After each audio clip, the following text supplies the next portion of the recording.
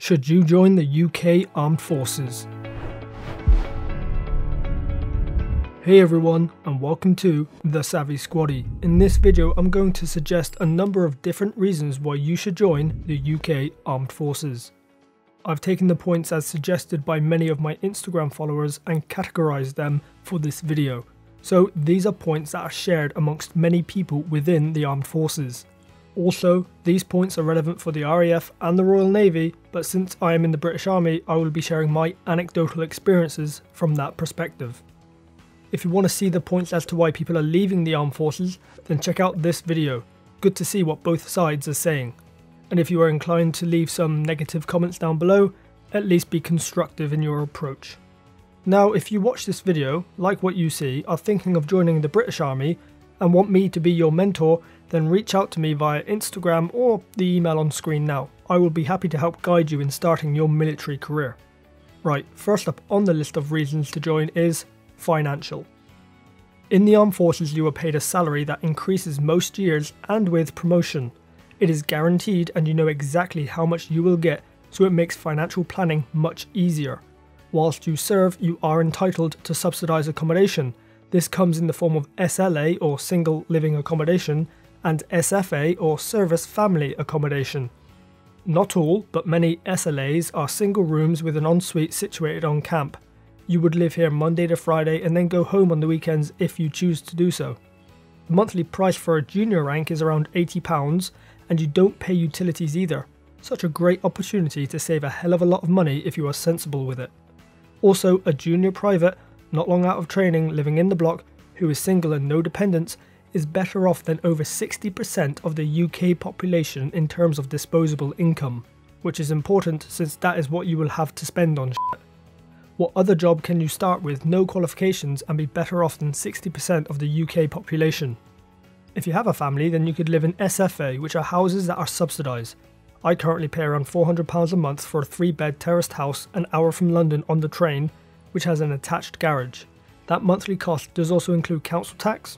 The monthly rent for that property on Civvy Street is over £1,200, so a good sized subsidy. When in SFA, you don't pay a water bill, but you do have to pay gas and electricity bills, and these are not subsidised unless your SFA happens to also be behind the wire on camp.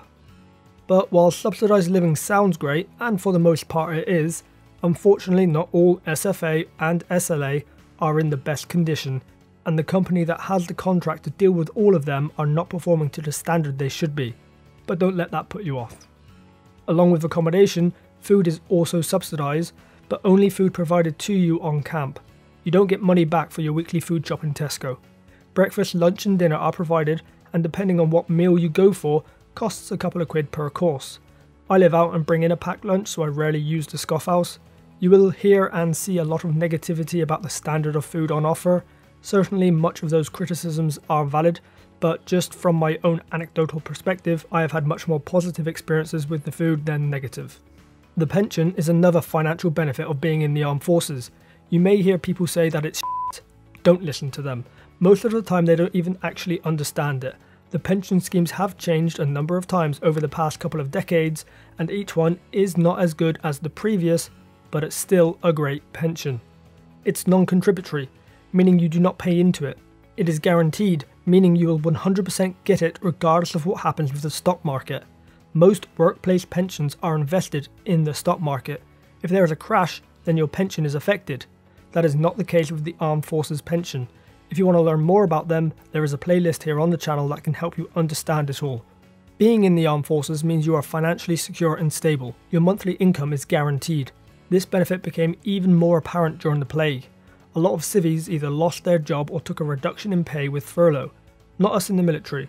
And because of certain measures put in place, not all, but many units spent a few months at home doing f*** all while being paid in full. Having that financial security relieves a lot of stress and pressure when economic downturns and hard times inevitably fall upon us.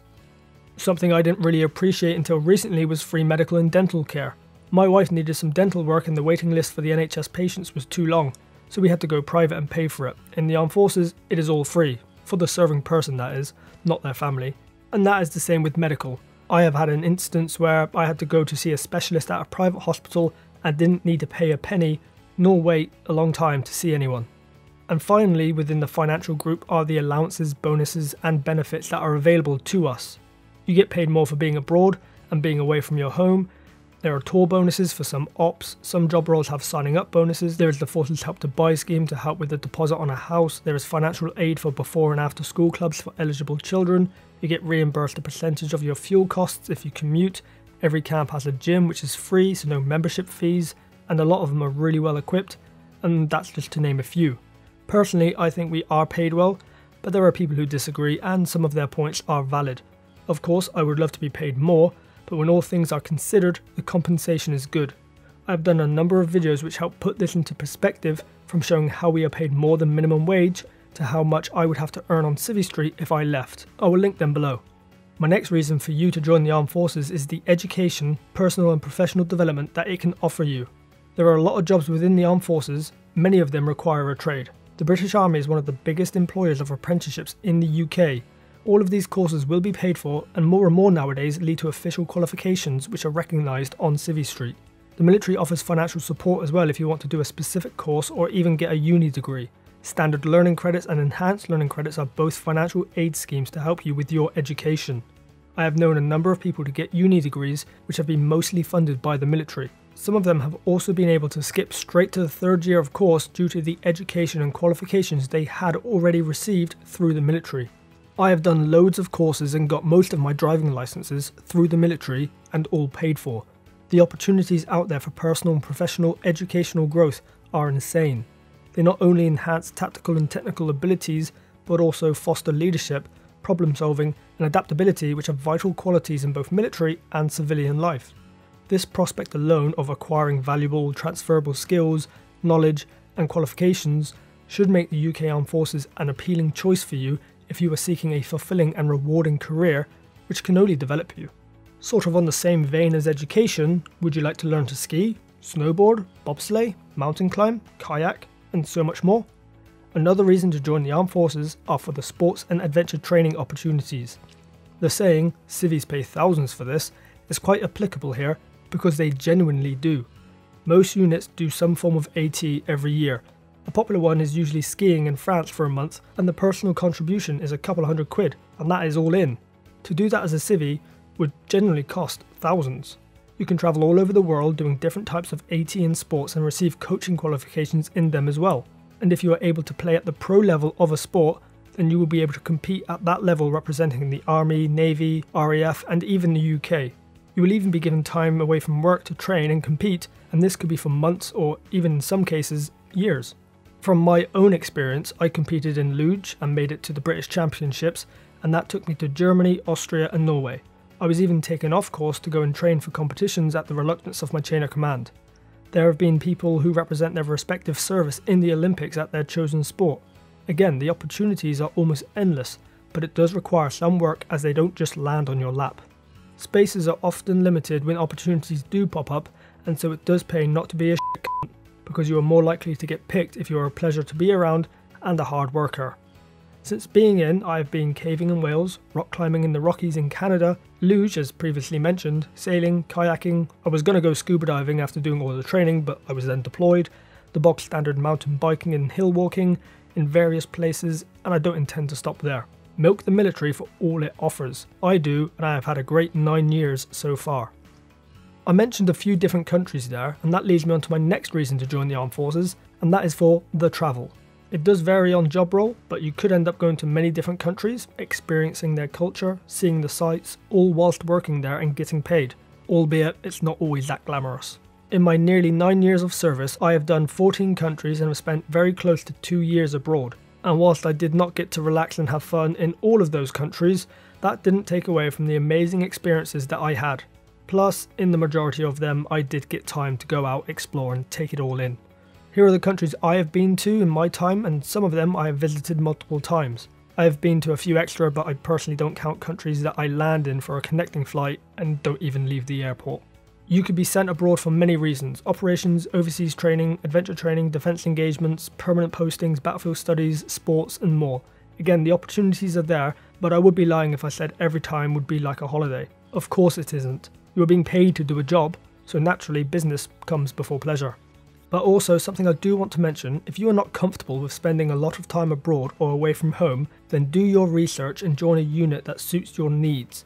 There is nothing worse than having a useless who doesn't want to travel, seems to always get injured or sick around the time a deployment is coming up, and then some other poor has to backfill and gets fragged doing back-to-back exercises or deployments. Have a look at this heat map and see that the majority of the armed forces are located in the south of the UK. Do your research to see where your unit you would like to join is located.